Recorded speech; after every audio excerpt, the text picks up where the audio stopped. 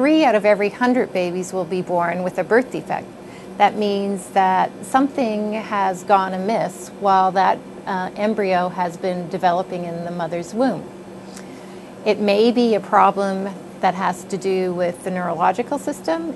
It could be a problem that has to do with the limb system, that is the legs and the arms developing. It could be a problem that has to do with the heart system, but something about the architecture of that baby, as that baby's being put together, the building blocks for that baby are being put together in the womb, something goes awry, and that baby is born with a major birth defect. And 3 out of every 100 babies are born like that. Some of the birth defects are very serious. Even as recently as 100 years ago, we thought that women would have babies that were born with birth defects because of maybe something they saw on the road as they were walking to an event. And we would then say, well, that mother saw such a catastrophic event that the embryo now has a birth defect. We know that not to be true, but it has taken hundreds of scientists throughout the world to try to uncover and identify certain factors that cause birth defects. Some of them we've already identified, like thalidomide. So in the 1950s and 1960s, when women were prescribed thalidomide for conditions in pregnancy, we found through astute physicians talking to each other that some babies whose moms had taken thalidomide were born with shortening of their legs and arms. And many of you may have seen the pictures of babies with thalidomide. So in that case, we identified the problem, and then we translated it into clinical care, such that thalidomide was taken off the market, so that no more babies could be born born with defects that were secondary to thalidomide. There are other factors, sometimes we call them teratogens, that may be either in the environment or that may be part of a woman's underlying health conditions, or maybe some medications that she's taking, or maybe genetic susceptibilities that will also cause her to have birth defects. And some of them we have identified, some of those factors, and we have not yet translated them into clinical practice. For example, we know that there are some defects of the immune system that will cause a woman to have a baby with a birth defect. Rubella, for example, and that is commonly known as German measles. If a mom contracts rubella while she's carrying the embryo, often those babies will have congenital rubella syndrome.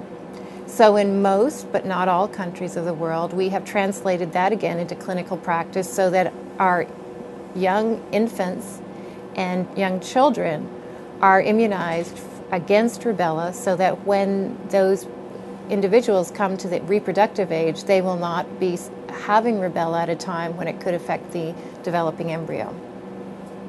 We also know, for example, that when we look at maternal diet, some of the things that mom will ingest, either through her diet or through vitamin supplements, will help to protect that unborn baby.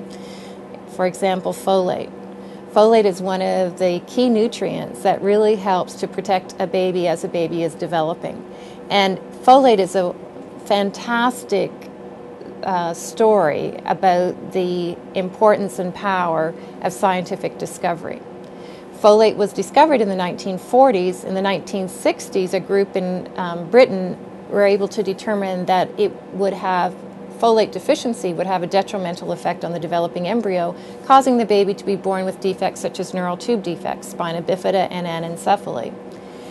By 1990s, there had been close to 10 or more studies that had been done that had such compelling results that the United States Public Health Service was able to say all women of reproductive age who are capable of becoming pregnant should take 400 micrograms of folic acid.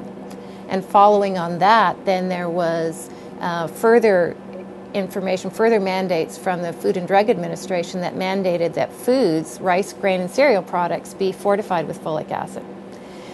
Now, since that was done since mandatory fortification in 1998, the incidence of neural tube defects in the U.S. and in other countries has declined remarkably.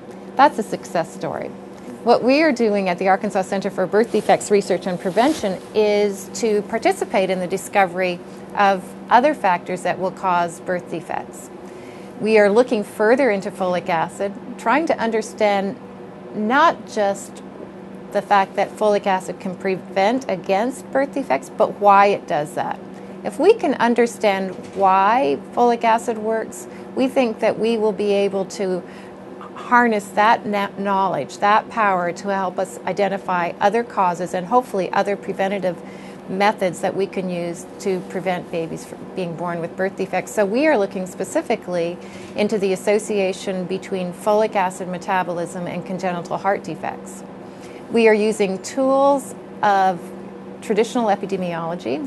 We have been involved in the National Birth Defect Prevention Study since 1997. In that study, over 35,000 women have been interviewed, and we have enrolled both the mother, the father, and babies who are born with birth defects. In addition, we also have been able to enroll women who have had healthy babies so that we compare the differences in terms of exposures and other susceptibility factors between women who have had babies with birth defects and women who have had healthy babies.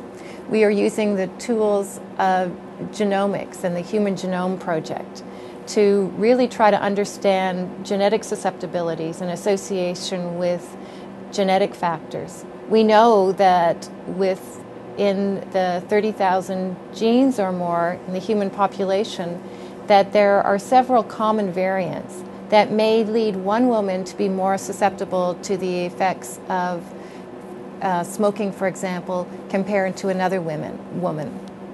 We have discovered that women who are at a greater body mass index compared to women of normal weight are more likely to have a baby with a birth defect. But it's not all women who have greater BMI. It's only going to be some of those women. And we think that the interaction between, for example, maternal weight and a genetic susceptibility will really help us to put a piece of the puzzle together. As we make these new discoveries, then we hope our long-term goal is to translate these discoveries into clinical practice, so that when a woman goes into her reproductive years and begins her years of having a family, that she will be able to go to her healthcare provider and ask that provider how she can optimally work to have a healthy baby. With the knowledge that we gain through our discoveries of factors that cause babies to be born with birth defects, that knowledge will then inform the clinicians and public health providers about things that women should either increase, for example, folate in their diet, or identify factors that are going to be harmful to the developing baby. And so it is through a combined effort, not only of us here in Arkansas, but with our collaborators throughout the United States and internationally, that we will continue to make these discoveries and translate them into clinical and public health initiatives.